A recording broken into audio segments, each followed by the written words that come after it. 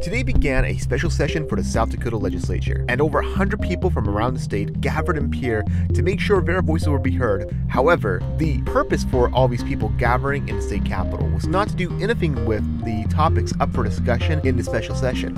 Rather, it was something very near and dear to many of these people, and that is the matter of medical freedom. So I went to the state capitol so I can learn firsthand why the issue of medical freedom is so important to so many South Dakotans.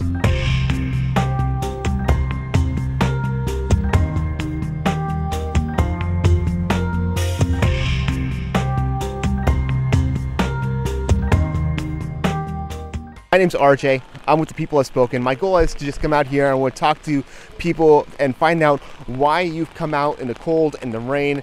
Why is this issue so important to you? We're here because we see our rights slipping away. We see our governor is acknowledging that state employees have the right to bodily autonomy, but those of us in the public, in the public sector, have the same rights as state employees. Because the employers are, I feel like they're pushing medical tyranny on us and not giving us a choice for body autonomy. And I've got grandchildren and I want to fight for our future too. So that's why I'm here. Well, to be honest, I have no skin in the game. I have nobody in my family that is being mandated right now.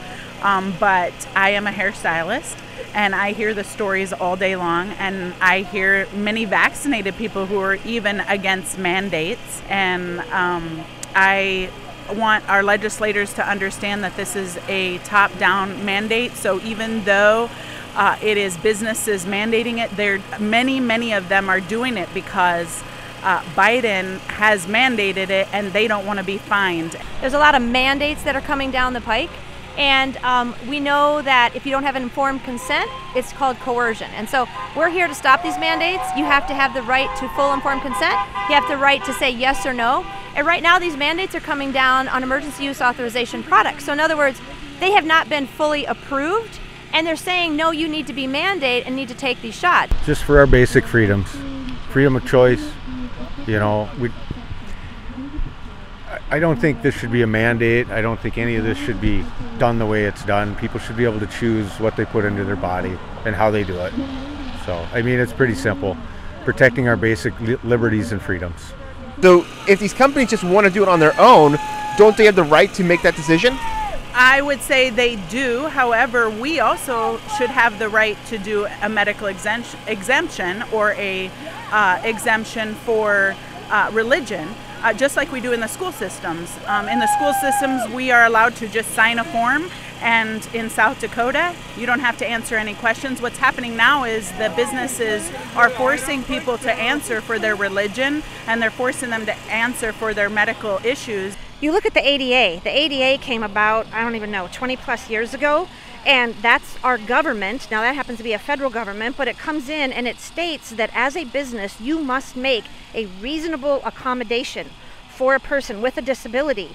And they don't have to explain to you in great detail their disability. They simply state they have a disability. This is the accommodation that I would like my employer to make, and that employer has to make it. So when you tell me that the government does not impose themselves in businesses, they do. If I've heard correctly, I mean, Kristi Noem's already come out and she has said that they're working on some mandates. So is it really worthwhile for you to stand out here getting wet and cold and holding signs? Well, right now she's only fighting for state employees.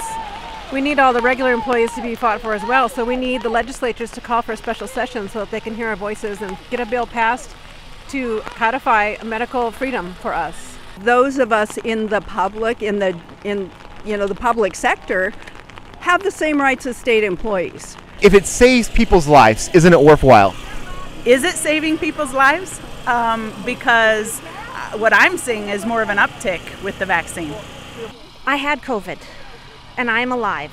I know other people who had COVID and I'm alive. I understand people will die. I'm not trying to state that COVID isn't real and that it isn't somewhat deadly. But when you look at the actual numbers, I don't know that COVID, honestly, in my opinion, is more deadly than flu. We're here to support freedom. It's all about health freedom. Everybody wants the freedom. That's why we live in the United States of America. That's why people come to our country. After speaking to so many people here at the rally at the state capitol, it's very clear how important it is to so many that they receive their medical freedom. This is an issue of them losing their livelihoods, their ability to support their families, buy Christmas presents, and live the American dream. I hope that the South Dakota legislature and the governor will listen to what the people have to say and take the necessary action in order to protect their medical freedom so that way they don't have to worry about where their next paycheck is coming from. I'm RJ with The People Have Spoken. Thank you so much.